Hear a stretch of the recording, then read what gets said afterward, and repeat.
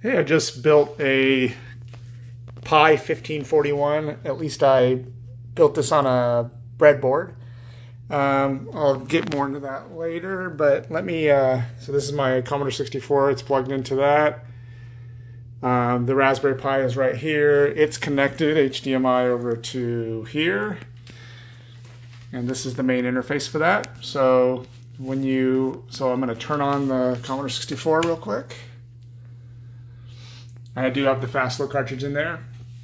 Here's the interface. You go ahead and you pick the disk you want, and it shows you a little graphic representation of the directory and then all the sectors on the disk.